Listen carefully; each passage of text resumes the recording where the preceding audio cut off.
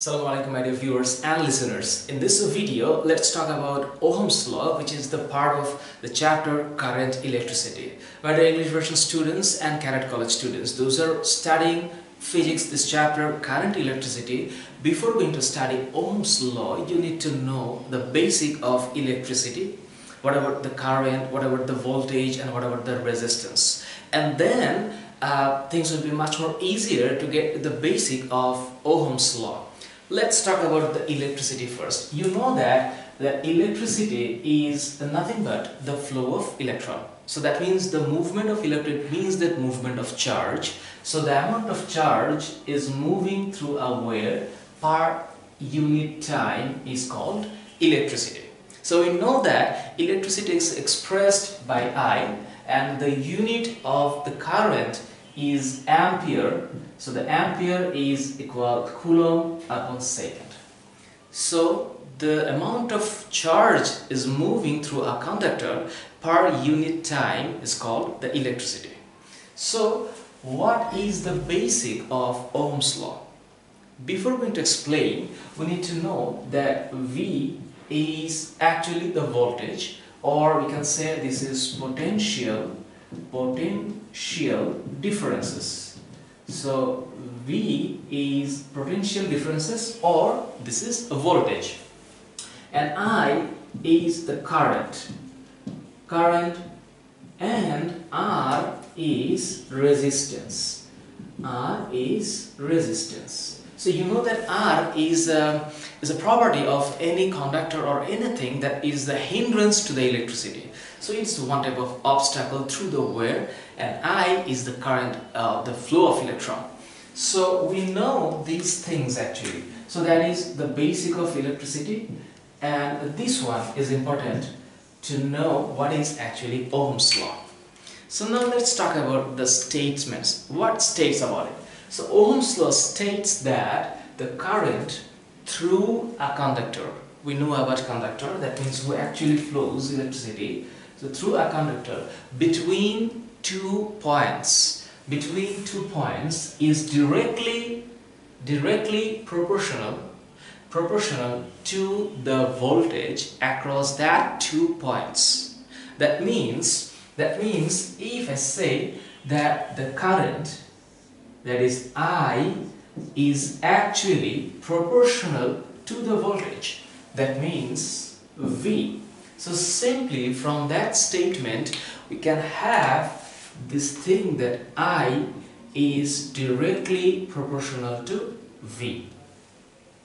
So if we just give an experiment, we know that George Simon Ohm is the scientist who invented these things, and through some experiments that if we draw a graph, and in this x-axis, if this is the potential differences, and in y-axis this is the electricity, then we will find that when the voltage is increased, similarly the electricity or the flow, the current is increasing. So it's actually, the graph should be like this. So this direction expresses that electricity is proportional to the voltage, and in the conductor between 2 points but the thing is, when there is a relationship, we are just expressing that I is actually dependent variable. That means electricity is depending on the voltage. So if we increase the voltage through a wire or through a conductor, then the electricity would be again increased. So if we implement as equation, so we need to say that I is equal, right now we need a constant, and that constant is G, and this G is actually the conductance of that conductor. So we can say that G is conductance. What does it mean actually? We know that the electricity is also depending on the properties or the characteristics of that conductor. So if the conductivity or the conductance of that wire increased in the same voltage, if we apply the same voltage, but the conductance is higher, then the electricity can go up. That simply, suppose this conductance is made up of aluminium and this conductor is made up of copper. So we know that these two are not same. They are made up of two different metals. So that is why the conductance would be different. So if you see, this is the length of this aluminium conductor and the copper conductor are same, suppose 1 meter. And if we apply the same voltage like 20 volt, so if we apply this 20 volt in both same length conductor, the electricity will be definitely different because it depends on the conductance. So if we apply the same voltage but the conductance is different, so in different material, in different conductor, the electricity would be different. So now we know this conductance is actually the opposite quantity of resistance. So we know that G is actually 1 by R. So we can change this as I is actually 1 by R dot V. So we can say I is equal V by R, and this is the Ohm's law. So I equal V divided by R is the Ohm's law. So what is the statement? It states that the current through a conductor between two points is directly proportional to the voltage across that 2 points. So what is the basic? Think about if it is a circuit, suppose a very basic circuit. This is a battery and this is the resistance. So what is actually the resistance? We know that resistance is the hindrance or the obstacles to the current flow. So this is the voltage, the positive and negative, and electricity is flowing here from this direction, and this is R, and the flow of electron would be I, and the voltage is V. So how can you have interesting points through a triangle is this. This is V, and this is I, and this is R. So through this triangle we can easily find the quantity, because if we give a circuit like that, and through some quantity we can find the opposite one. How come?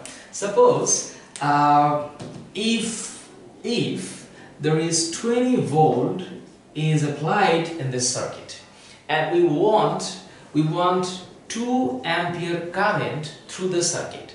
So what should be the quantity of resistance should be applied here? So the quantity of R is asked. So we can put our fingers here. Suppose in this triangle we want the value of R. So if you want R, then we can find the one, that is V divided by R. How it's going on? Let me clear you one thing.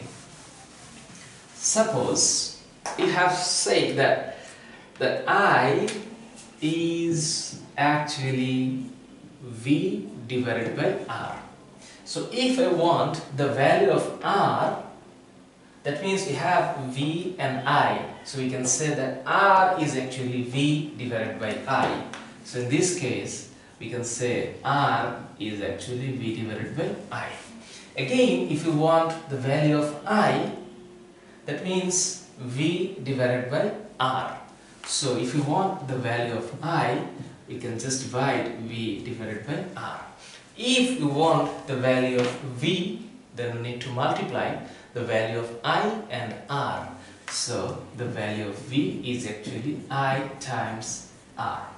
So from these equations, we can find any one of these according to the questions. So it's a very basic formula that Ohm's law is giving, that if in this figure, if it is 20 volt voltage is applied to find 2 ampere current through this circuit, what should be the resistance? So we need this one. So resistance is actually volt divided by I. So you can say 20 over 2 is actually 10 ohm. 10 ohm. So you know that the unit of resistance is ohm. So this ohm is actually a Greek letter, and this is omega. So through this sign we express the unit of resistance, that is ohm. So if you want 2 ampere electricity through this circuit applying 20 volt potential differences, then we need to put 10 ohm resistance over there. But if we change it a little bit, suppose if we want 0.5 ampere electricity through this circuit, and if there is 2 ohm resistance is given, what should be the voltage applied in the circuit? So we need the value of V. So we know that V is equal I times R. So simply we can say that 2 times 0.5 would be 1 volt. So if in a circuit 2 ohm resistance is applied, and to get 0.5 ampere current, we need to add 1 volt potential differences. So simply this is a very basic law in current electricity, because you know that we need to understand before that what is resistance, what is electricity, and what is potential differences, and then we can understand the basic of Ohm's law. So simply this triangle can help to find the quantity what you want from the questions. So if the voltage is given, if the resistance is given, or even the current is given through the questions, then you can find the electricity, or even the resistance, or even the voltage from the questions. So please try to understand the basic formula of the circuit. So we have the resistance, we have the ampere and the voltage, and simply we know the process, and of course this graph.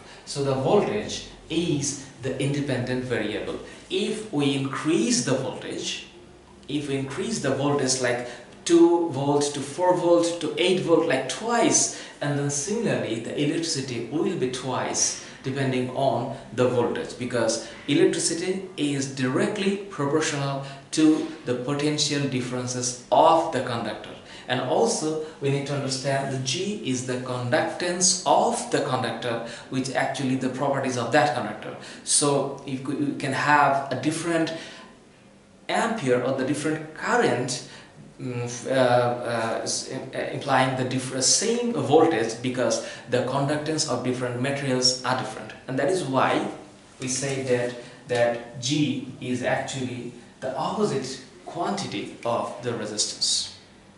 So I hope you understand the statement of Ohm's law, the graph, and the rules. We can find the R dividing V by I V by R, and the voltage is actually the cross product of I and R. That means the current and resistance. So thank you so very much. In the next video, I'm coming up with the basics of resistance and the formula of resistance. Take care, stay well.